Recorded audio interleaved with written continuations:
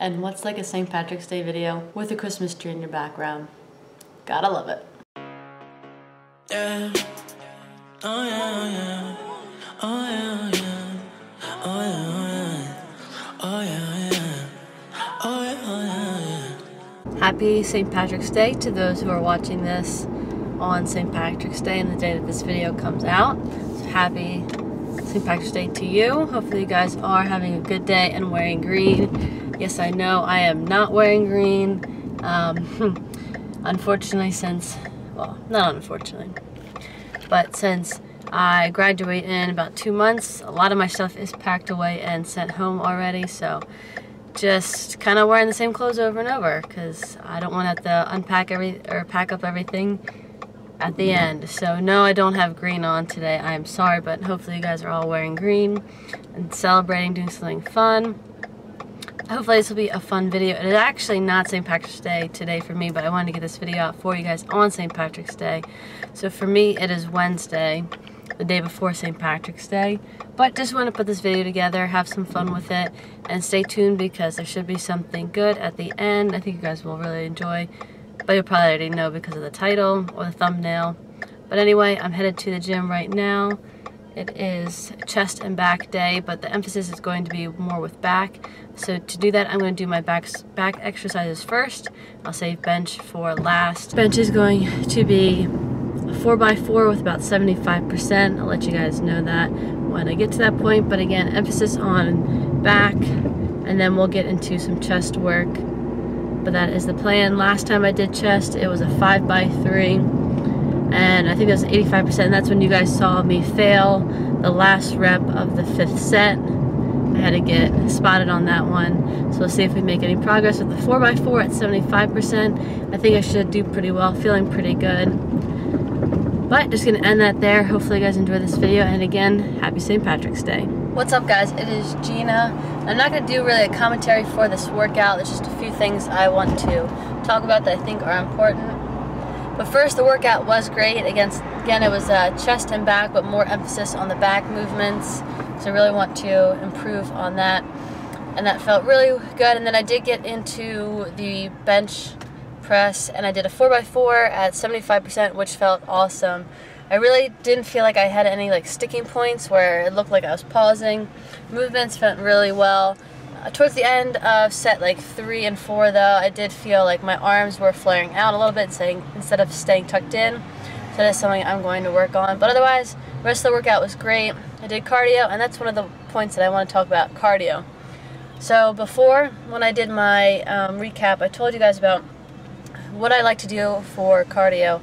You know, we're trying to burn 20 calories on whatever machine it is or whatever time. So today was the first day I did cardio at Retro, so I hopped on the Stairmaster and noticed that I was already at about 10 minutes and I wasn't even at 100 calories yet, whereas the Stairmaster at school, by the time I get to like 10 minutes, I'm, probably at 120 calories burned.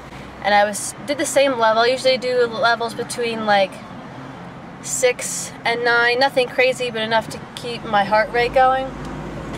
So I was still doing that today, but I noticed that the calories was different.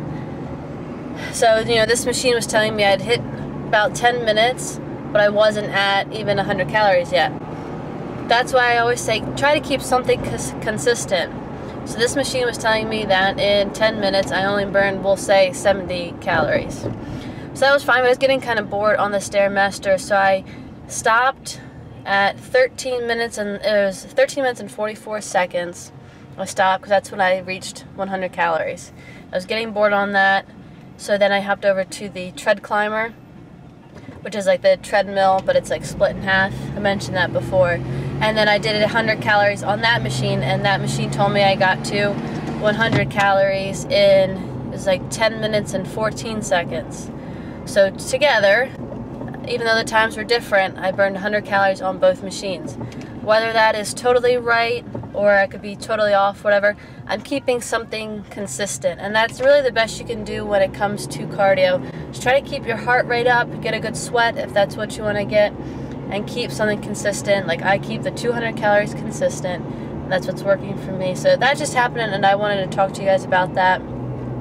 The other point that I wanted to get to was before this, I needed to run to campus, which I did. There was a form that I needed to pick up, and I got an email yesterday saying, oh, I will be in the office all day tomorrow, so you can come by, pick it up, and make sure you get it today, because otherwise I leave and I'm going out of town the next day. So I got that email.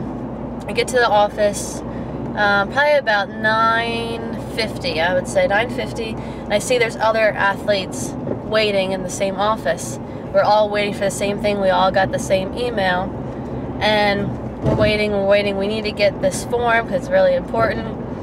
We go to the secretary and ask when this person is coming in. They said they'd be here. She goes, she has no idea when she's coming in. She calls her, and the lady couldn't give her a definite time that she could come in. And that just bugs me, because you've told people, you've sent this mass email out that, you know, you will be in your office the whole day. Come in and pick it up. Ever since I was little, ever since I can remember, when I started playing soccer, going to tournaments, practices, whatever it was, my dad has always instilled in me that if you're on time, you're late, and if you're early, you're on time. And that's, you know, we would leave for tournaments, for practices, whatever, so early, just so we knew where we were going. If it was in a new place, we knew where to park, so we'd be close to the fields. You know, so that way we knew where a field was, how long it took to get from the hotel to the field, whatever. Just prepare yourself. Get somewhere early on time, especially if you're telling someone you're going to be wherever for the whole day. Be there. And if you're not, tell them why. Tell them an alternate thing that they can do. And that just bugged me, because there's all of us athletes waiting there in the office to pick up this form. And then I mentioned, I was like, well, what would happen to us if we were late to practice? There would be consequences. If you know, there's a swimmer there, and she was like, yeah, we would have to do extra laps.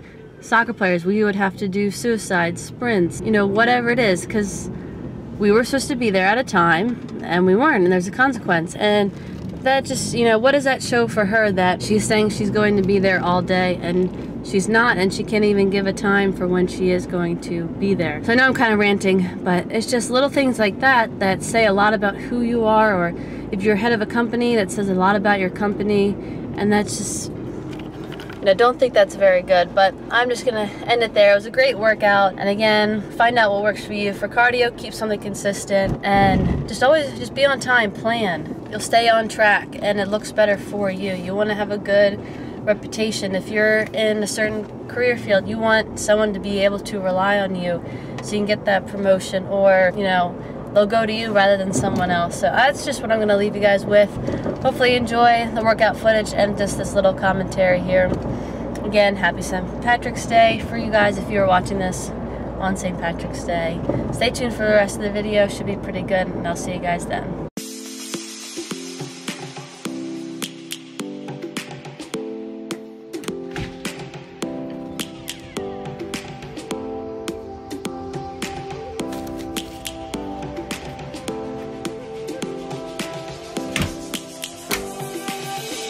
Lions roaring in the morning sun, searching for a longer day. People feeling like the light has just come. We must never stop the way. Birds chirping and I hear my name, grasping into life. Life is happy but it's so insane. We must merely make a start. Now, the moment you've all been waiting for, the food. And I haven't made it yet, so hopefully the thumbnail and everything looks good, because that's what I'm hoping for. But we'll see. The goal is to make it green, make it good, and make it look good. So we'll see. It's going to be 25 grams of wheat flour, 25 grams of white flour. I just like to combine those both. Probably add in some Truvia to flavor that up. And also, I think I have vanilla, but I'm not sure. Check on that. Anyway, then the goal is to make protein icing for the pancakes, but make it green. So let's see how that turns out. The birds have just begun. We will always Now that we have the pancakes cooking back there, The key is going to be this icing because that's what's going to make this whole meal. Now, the key is when you're adding it, when you use the Protogen from the bodybuilding.com, the Platinum series, which you've seen me use many times, very good, but it's like Quest. So you only need to add a little bit of water and it will thicken up very well. If you add too much, then it's going to ruin everything because you want it to be an icing like you can spread it. So I'm going to do 43 grams of the protein powder, which is 1 serving. I'm going to add a little bit of water, then the food coloring, and hopefully it comes out well. So you can see that consistency of the protein spread, the protein powder, whatever you want to call it, is just like you would get icing from, can if you're going to do it for a real cake. Now time to get this green color. Let's hope it works.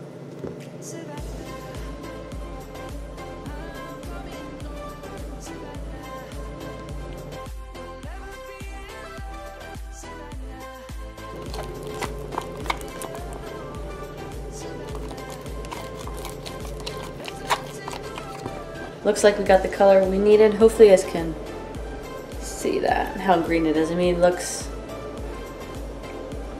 pretty green to me. So this is going to be our topping for the pancakes, and I'll show you guys the final product.